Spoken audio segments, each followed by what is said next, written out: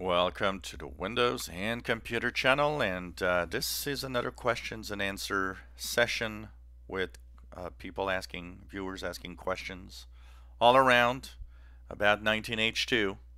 The first question that a lot of people ask because a lot of you have read on different places on the web, and I had also heard rumors. Nope, 19H2 is still not released. We are Wednesday, October 9th.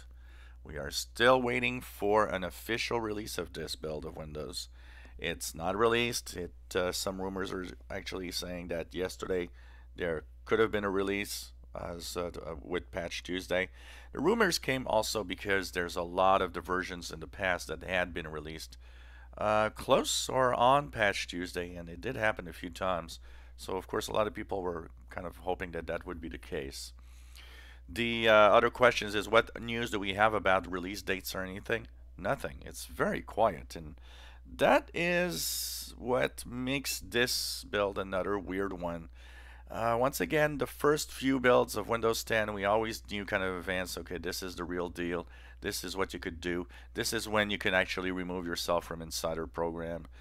That was clear for a while. Until then, it became very weird, and we just didn't know anything anymore and didn't know if it was still, are we there, are we not there, and so on. It's kind of complicated. Some of you ask me, so what's the good build? The one with the big number, 10,000, or the one with the small number? Answer to that question, both are good builds. It's just that they are a little bit different in the branch and maybe just tweaking of some of the features. Now, a lot of you said, is it going to stay in the 10,000 something?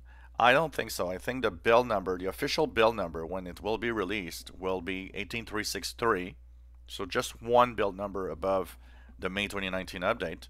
But it will probably be that small number. And I wouldn't be surprised, actually, that the build numbers, so 18362 and 18363, will follow themselves, meaning that each build will have the same ending, dot whatever. So that because we've learned that the same updates will apply to both. Once again, showing us that there's very little difference between 19H2 and 19H1, or the May 2019 update. Of course, some of you have been asking me, will there be a Media Creation Tool update? And should I update my USB thumb drive or DVD? Or here's the thing, there will be surely an update. I'm pretty sure that they will have an update on the Media Creation Tool when 19H2 is there, because that will contain 18363. So yes, if you want to upgrade your your device, your bootable device with the latest image, well, when it is officially released, well, that will of course be the new image that is available. Some of you have asked me, are you going to update that bootable device? And here's the thing. If it would be a full build, meaning that it is a big new update, like 20H1 is going to be early next year, I would tell you, yeah, you can update your device with the rebootable device, your USB thumb drive or DVD, with the latest image, because that you'll be able to do. Where I'm not sure of all of that anymore is this is a cumulative update. This is something that will just appear as a cumulative update that doesn't take that long to install, which kind of tells me that I would probably keep my bootable devices to May 2019.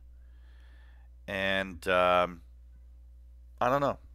I'm not sure. Honestly, the ideal way of looking at the situation would be to have maybe a couple of boot devices. More and more when I look at the new versions and how sometimes they impact, I think that having several boot devices with different versions of Windows 10 is not a bad idea. Like keeping the 1903, and if you want, getting the latest image. And it's not available yet, so don't go looking for it. We're still on the May 2019 update.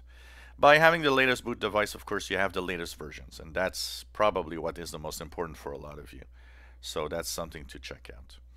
But it's kind of interesting, and yeah, it is. It is. There's a lot of questions here in 19H2, and the fact that they're extremely quiet on 19H2 is something that is also a little interesting. You know, they're doing like the May 2019 update. It was very, very quiet, and then they decided, okay, here it goes. We're releasing this now. So, you know, is this going to be released in November finally because they're testing it out a lot? It is anybody's guess. They're so quiet that you have no idea. So that's pretty much. As for the rest, you know, I have no glitches really. It works great. I can't say that there's anything bad with 19H2. So yeah, when it arrives, it's a cumulative update, like I said, that you can actually optionally install, and you'll see when it gets there. But as of now, today, October 9th, 2019, we are still on the May 2019 update. 19H2 is not released yet. And stay tuned, I will post a video as soon as we know it's officially there. If you enjoy our videos, please subscribe, give us thumbs up. Thank you for watching.